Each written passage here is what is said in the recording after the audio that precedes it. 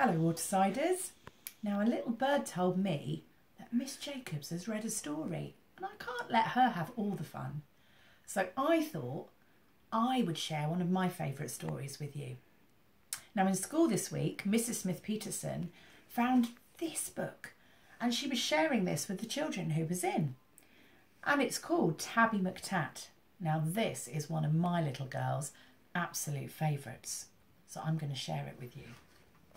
Tabby McTat was a busker's cat with a meow that was loud and strong.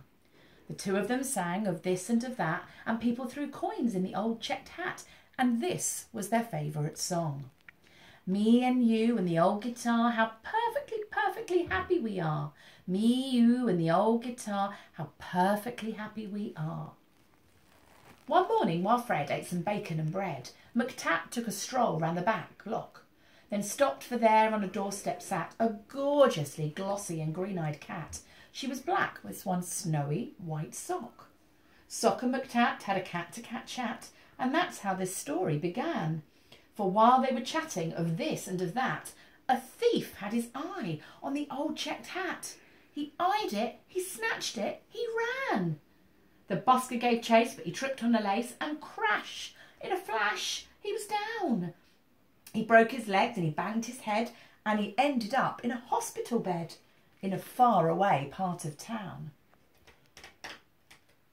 Goodbye, McTat said. I must get back to Fred. But where had the busker gone?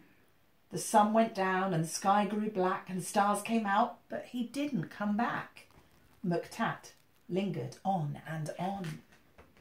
A week later, Sock took a stroll round the block and found her new friend looking thin. He's gone off and left me, said Tabby McTat. Then Sock said, my people, Prunella and Pat, would gladly find room for a fine tabby cat. She was right, and they took McTat in.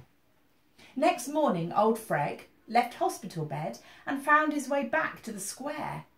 But a brass band stood where the pair once sat, and the band played this and the band played that, and Fred looked all round for his loud meowed cat. But Tabby McTat wasn't there.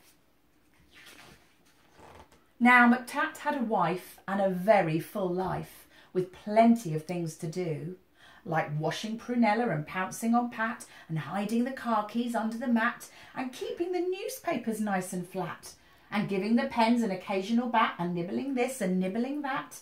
But he dreamed of his friend with the old checked hat, and always woke up with a mew. And often he said, what's happened to Fred? And his paws took him back to the square.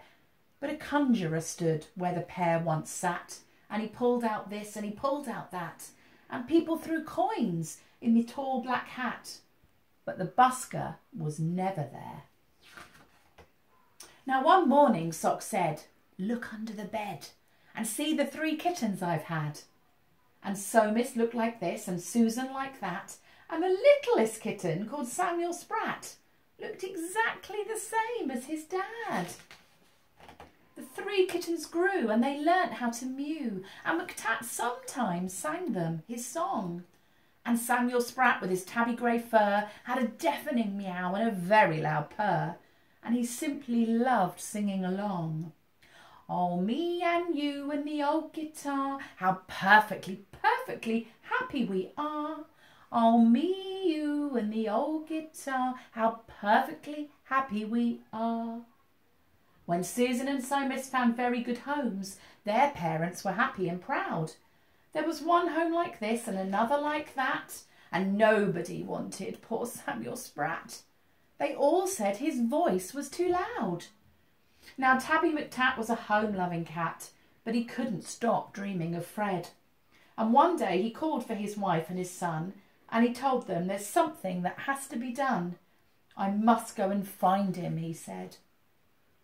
So up and down and all over town he wandered a whole week long, for many a morning and afternoon by the light of the sun and the light of the moon, till he heard a familiar song.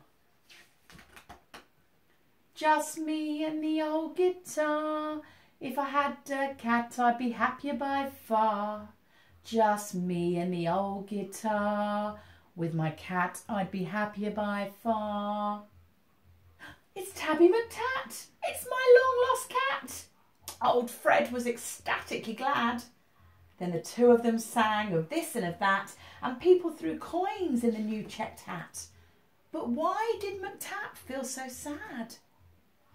He was missing his wife and his comfortable life and the dozens of things to do, like washing Prunella and pouncing on Pat and hiding the car keys under the mat and keeping the newspapers nice and flat and giving the pens an occasional bat. But how could he tell the busker that?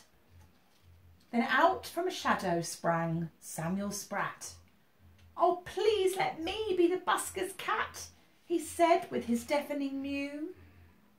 Now Samuel Spratt is the busker's cat, with a meow that is loud and strong. The two of them sing of this and of that, though Samuel sings just a little bit flat.